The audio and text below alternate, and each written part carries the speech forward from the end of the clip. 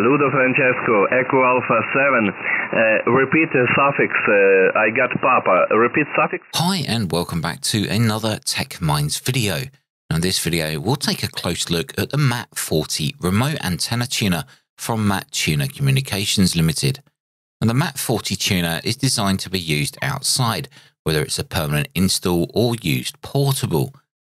Capable of handling up to 120 watts SSB and 30 watts digital modes, the mAT-40 supports 1.6 MHz up to 54 MHz, well within range of 160 meters up to the 6 meter handbands. And the mAT-40 supports ICOM, Yaesu and Kenwood transceivers, connecting directly to the radio's ATU interface port using the supplied 10 meter control cable. Now you will need to make sure that you ordered the correct interface cable for your radio make and model. The mAT-40 is fully waterproof and is encased in this nice aluminium alloy box. Now on one end we have the main antenna wire output. As you can see, it's just one connection, so not compatible with coax fed antennas. The main radiating element is attached to the mAT-40 through this wing nut on top of the isolator. On the other end of the mAT-40 we find an earth lug for your earthing system, a control interface socket where the control cable plugs into, and lastly an SO239 socket for the 50 ohm coax feeder from your transceiver. Now the little black nut on the right appears to be some kind of breather hole, and it's not removable or used in the setup. Power for the mAT-40 is taken directly from the radio via the control cable. Tuning mode and frequency selection also comes directly from the radio. Now mounting and use of the mAT-40 can be in many ways. For example, it can be mounted at the bottom of a vertical antenna, or mounted up on the wall or a mast with a horizontal wire. However, I'm going to test it as an inverted L. Now I'll talk more about wire lengths in a moment, but there is something I wanted to show you first. Now the mAT-40 tuner, along with all the MAT tuners, are actually built to a high quality and they all work very well. I don't think I've heard any bad reports of these tuners, but I guess like anything technical, someone somewhere would have had issues. However, what I wanted to show you is inside the box. Now the box is held with quite a lot of screws, and these screws allow you to remove the base plate to expose the PCB and internals. Now I've had the pleasure of seeing inside around 20 of these mAT-40 tuners, and all of them seem to experience the same issue. Now on the left side, depending on which way you're looking, we find a plastic insulator and a through bolt, which is where you attach your long wire to. The outside of this bolt has a wing nut, which is tightened when fixing the main element. Now watch what happens if the bolt starts to spin when tightening the wing nut.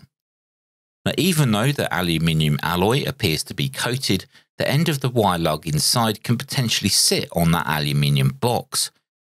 Now it's possible that over time this could wear away some of the coating and potentially cause a short.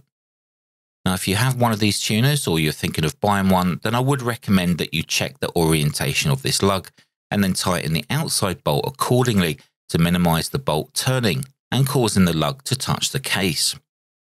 But the rest of the PCB looks really well made, and I know some Yaesu models had some issues with the first batch of these mAT-40 tuners, but I believe that issue has now been fixed. Now, the flux that you can see on the output wire is just from where I resoldered this connection after removing the board to check it. I just haven't cleaned it yet, so if you buy a new one, you shouldn't see that flux there. In a moment, I'll show you how I've installed this tuner for today's test against my End Fed Halfwave, but let's first take a look at this chart, which shows which wire lengths to stay away from and which wire lengths are the best suggested. Now, this information was taken from a very good presentation on YouTube regarding random wires. Now it is suggested that random or long wire wires that are used with a tuner like this should not be resonant on any band, and this includes multiples or harmonics of those frequencies. Now I've not personally tested all of these wire lengths, so I cannot personally verify this information, but I believe it is a good starting point. The length of wire in today's test will be 58 feet long, which is around 17 feet less than the End Fed Halfwave, which I'll be testing against.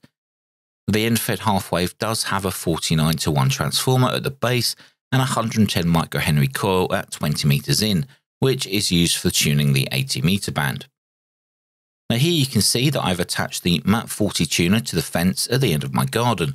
I'm using some ultra thin but very strong green wire from Sota Beams here in the UK. At the bottom I have some more of the green wire going off to a copper ground spike, and while I know this is not really adequate earthing for this type of antenna, this is a temporary install just for this test.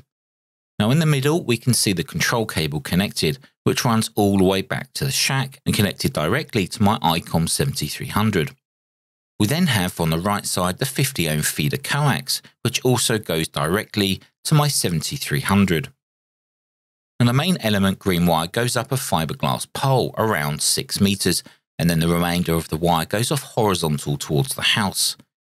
Now from here we can see that the mAT-40 tuner wire on the right, and then on the left is my End Fed Halfwave. You can see that the mAT-40 tuner wire is around 3 meters lower in height than the End Fed Halfwave, so just bear that in mind when we're looking at the test results. We'll also be using SDR Uno as my SDR software along with an RSPDX receiver, which is connected to the ICOM 7300 via an RX tap, and that will be on port A. Now the End Fed Halfwave is connected directly to the RSPDX receiver on port C. So every now and again you'll see me transmit to initiate a tune. This is because when using the mAT-40 with the ICOM 7300, the tuner needs to be told to either tune or pull a previous tune from its memory, unlike Yaesu radios in which the mAT-40 tuner will follow the frequency automatically. So let's take a look at some tests that I performed earlier. Now just as a side note, HF is in a really bad shape at the moment, so don't expect great signals from either of the antennas.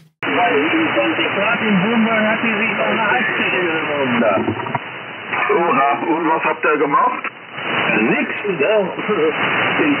Ich war schon kurz davor, einen Krankenwagen zu holen. Ne?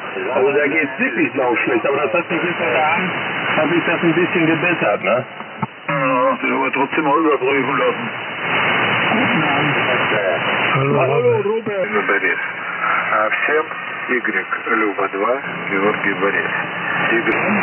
Yeah, 20HVD M0MRR. Actually, has Steve had a go? Steve, have you spoken to Jimmy yet? M6JNZ? Yeah, Mike 6, Julie November Zulu. No, I haven't actually. Yeah, good afternoon, good evening, Jimmy. You're a good 5'9" here down in Catterick in North Yorkshire, my friend, over. Yeah, QSL, it looks like we've worked before. 1480 meters, according to the logbook here, over. But I'm using remotely my station at the moment. Okay, Emma, anyway, I not keep any longer. Thanks, very nice short QSO. I'm very pleased to copy you here again. Best 73, and have a nice DX and have a nice early morning there. 9 Kilo 2 Echo Sierra. Yes, 100%. Kilo Mike Papa, Francesco, 100% copy. Good evening. EU 59 time to time big plus. Name is Alexander, location central part of Ukraine. How did you copy, over? Felicitarle por la fantástica señal y el gran audio que está pasando por acá para Sudamérica. Un saludo y feliz final de semana y buenos de X. Many thanks for 209 in Denmark. You were 509 in Brazil. And again, you're about 100 watts of better food. ICO 756 microphone ICO. Sugar Mic 6 and antenna system is 4 elements. Yeah, the link is myself. About 14 meters over the ground. And then the has about 12 meters long. The QSL? 20 meters. And we make sure it's wide. 149.